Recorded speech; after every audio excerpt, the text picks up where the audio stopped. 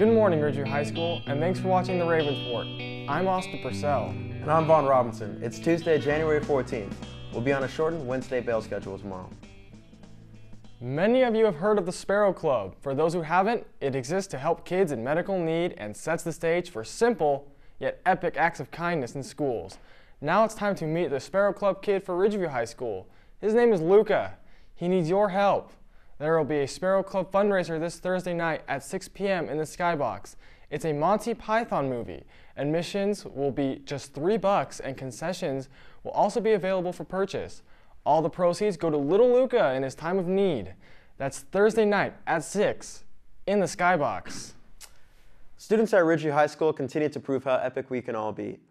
The latest example comes right from the classroom, and it shows how the school's great teachers can help you improve the very important craft of writing. Mason Loving of the Ravens Report has more. Ridgeview High School, home of the Ravens. Many of our students have been recognized for their exemplary performances on the field, track, or stage. But one of the Ravens has recently soared on the academic road. As I sit down and watch the news about the government shutdown, I turn the channel and see other stories which demonstrate why I'm optimistic about America's future. Nathan Hunt, a junior at Ridgeview High School, recently wrote an essay for The Voice of Democracy and has been recognized for his thoughts.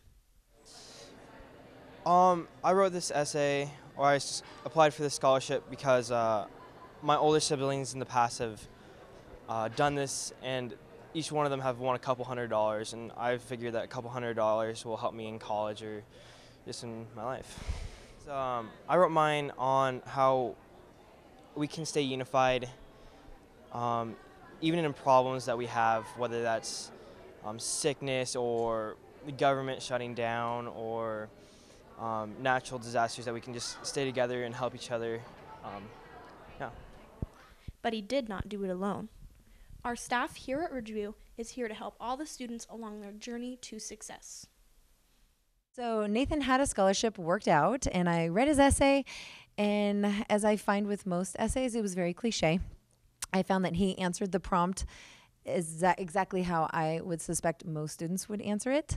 So that was the place where I could meet him in the middle, and we could talk about him, who he is as a person, and how we could write a scholarship application that would actually be unique to him and his voice. So I think if kids can use the Career Center, if they can use their teachers and come talk to them and get some help, and if they can get a little feedback on their essays, they'd see that there's a lot of opportunities available to them.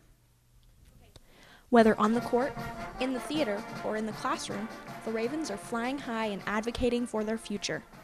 I'm Mason Loving for the Ravens Report. Thanks, Mason, and great job, Nathan. If you are a senior and want some financial aid for college, don't forget the FAFSA workshop tomorrow night. Richard Thompson from the College Place will be in the Career Center tomorrow night from 6 to 8 to walk you through the application process. More information can be found at the Career Center page on the school website. Do you want a picture you took with your phone or camera to be in the school yearbook? It's as easy as 1, 2, 3.